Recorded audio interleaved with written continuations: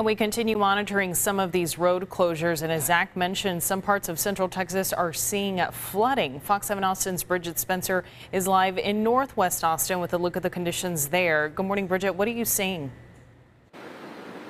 Yeah, good morning, Leslie. Well, the rain might be done, but the flooding, well, that's still going on. If you normally take Old Spicewood Springs Road into work, you're going to have to find another way. Take a look. This is what it's looking like right now. You can see lots of water is flowing over the road here. If you take a look over there at that fire hydrant, you can see and gauge just how high the water is at this point.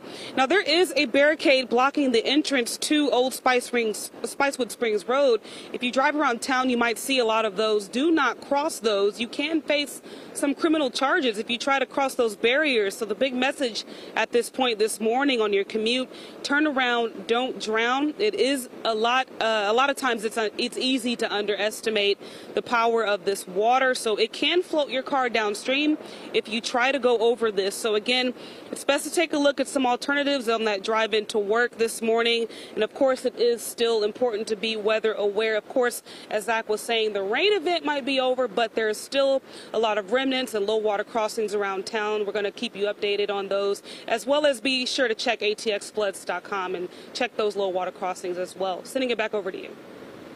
All right, Bridget Spencer reporting for us in Northwest Austin. Thank you, Bridget.